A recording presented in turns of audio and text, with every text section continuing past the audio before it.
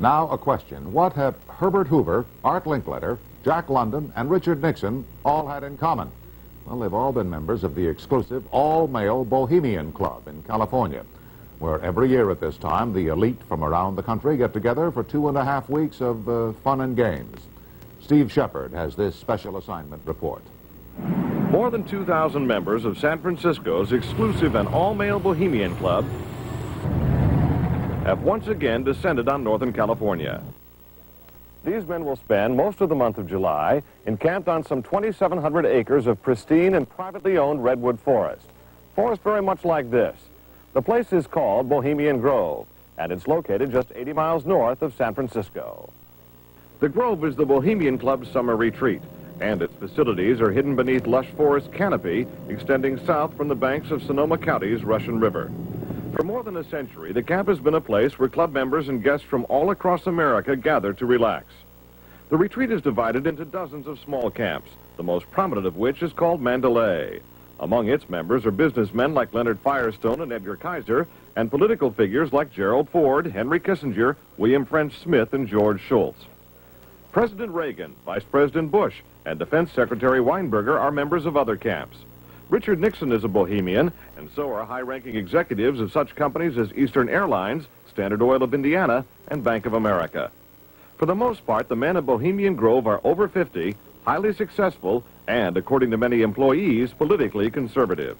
Well, each year, many of them seem to have a stunt or try to come up with a stunt.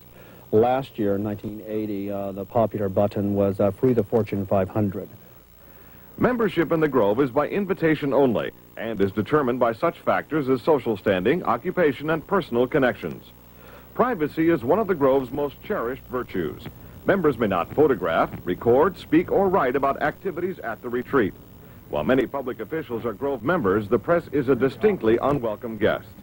We're from ABC News. Well, get back there. Get back there. Can we talk to somebody in the... Get back there. Anyone willing to navigate a boat up the Russian River can get a glimpse of the northern edge of the compound, but that's about all. Still, there are outsiders who have researched the Grove. Sociology professor William Dumhoff found out enough to write a book on the place. Well, I think it's a playground for the powerful. It's a place where wealthy men from all of the United States gather for 2 weeks to relive summer camp with this ceremony called the cremation of care that begins the 2-week encampment where the body of dull care, symbolizing woes and concerns, is burned on an altar in front of a big owl statue. When that ceremony ends, they all start to cheer and yell and hand each other a beer. Other regular activities include the production of 2 plays, one of which involves major sets, orchestral music, and extravagant costumes. The other play appears to be just a bit on the lighter side, at least judging from these old photos.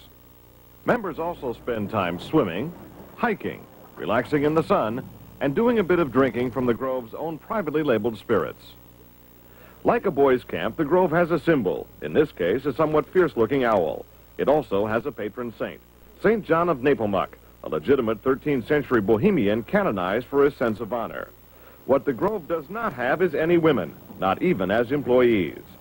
Despite its camp-like atmosphere, the Grove does host some serious business.